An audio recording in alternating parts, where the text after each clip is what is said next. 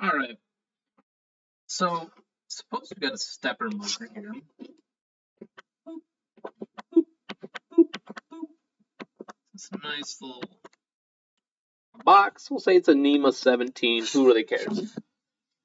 Now, um, stepper motors are open loop devices, right? They're open loop. We'll do that with a nice purple. Open loop devices.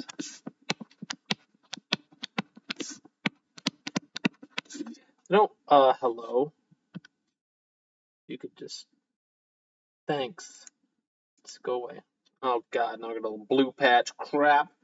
Let's see if I can do it. Oh God, this is embarrassing. All right. So stepper motors, open loop devices. So what does that mean? Well, suppose we tell a stepper to rotate some steps, right? We say, hey, move 250 steps, which correlates to some, to some rotation here. That's all fine and dandy. But now, suppose I want to be a jerk to this poor stepper motor. I want to take some channel locks and I want to grab right onto the end of the shaft and prevent it from rotating. Right? So if I grab onto it with some sort of long lever arm and I just hold it, and now it does not rotate. But the control electronics that are wired to this guy, we got some control electronics here. Maybe it's an Arduino, a little chip there. The control electronics that are wired to this inherently don't really have any way to know that these steps didn't happen, right? And so it has no way of knowing. So that's the open loop nature because it has no way. I like that purple and blue. But anyways, it has no way of knowing because there's no sensor in this loop. There's nothing to say, hey, we missed this step. And so that's can be the dangerous part about stepper motors is you basically have to design knowing that you've got the torque to do what you need to do. And if you do over torque it, now all of your positions are going to be off because your system's going to have to assume that it made that movement.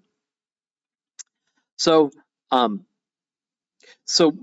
case where this might be relevant is if your filament gets jammed in some way, shape, or form, and your extruder isn't able to push it through, or it starts skipping steps, you've got really no way to detect that on a 3D printer. So it is kind of the biggest thing is this is a cost saving things. There are some closed loop steppers that do exist.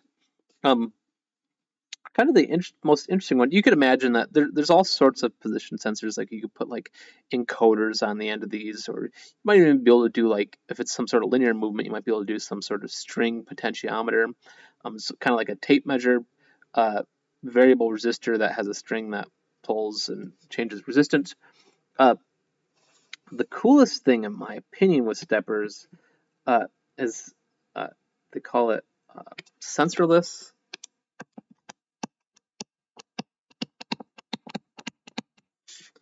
Sensorless feedback.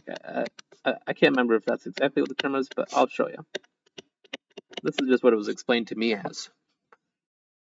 So we know that a stepper motor is controlled with just pulses, right? We turn on the coils as needed, and so that's just varying the current. So a good signal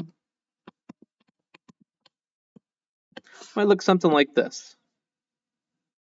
Just on, off, on, off, on, off, on, off, on, off, as it's tooting around.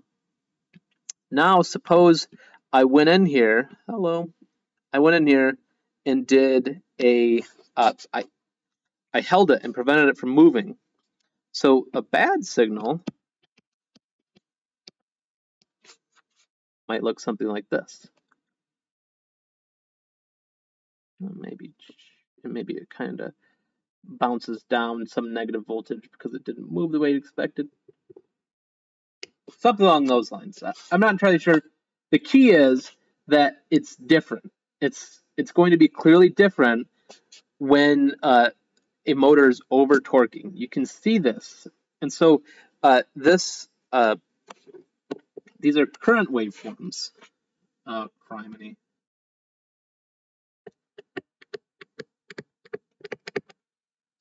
Right?